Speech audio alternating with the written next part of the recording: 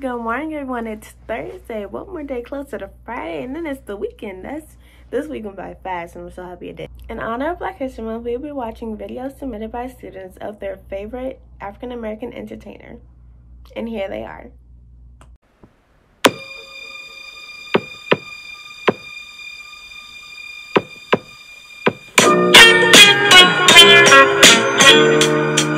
This is Shonda Rhimes. Born on January 13th, 1970 in Chicago, Illinois. Shonda Lynn Rhimes is an African-American television producer, screenwriter, and author.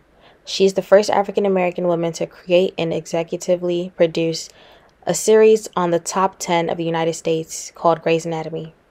She is also the creator of its spinoff, Private Practice, the political thriller Scandal, and the legal whodunit How to Get Away with Murder. She has been nominated and awarded for 9 awards for her hit show Grey's Anatomy, including an Emmy Award. Rhimes has 3 kids. She has written 3 books, and she went to University of Southern California for their cinematic arts. A quote I would say resonates with Shonda Rhimes would be from her book, A Year of Yes. Her toolbox is full. She has learned to not let go of the pieces of herself that she needs in order to be what someone else wants. She's learned not to compromise. She's learned not to settle. She's learned, as difficult as it is, she has to be her own sun. I felt that Shonda Rhimes was worthy of being acknowledged because she has made an impact in the perspective of young and middle-aged African Americans through her shows that she knows will stir a change.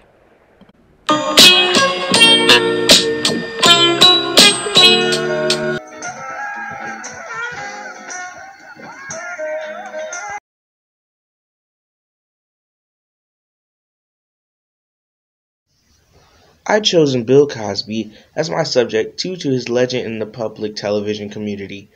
Mr. William Henry Cosby was born July 12th in Bethlehem Naval Hospital in northern Philly in 1937.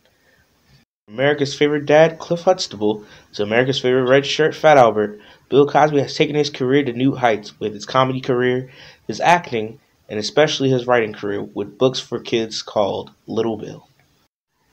A quote from Cosby reads, "In order to succeed, your desires for success should be greater than your fear of failure."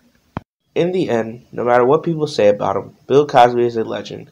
His contribution to the African American community can never be taken away and can never be forgotten. Thank you.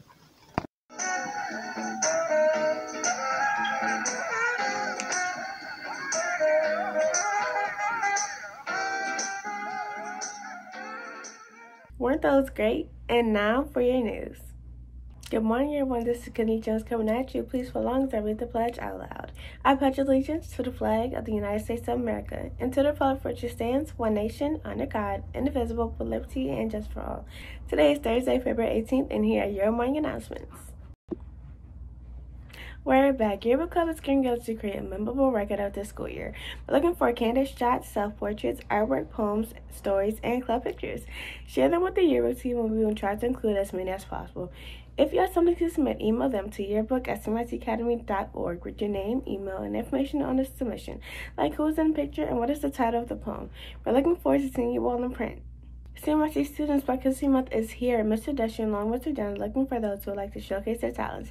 Please do not hesitate to reach out and contact them at tdunn@cmitacademy.org and or tdushy@cmitacademy.org. And that's concluding your morning announcements. Have a thrilling Thursday. I'll see you all tomorrow. Bye.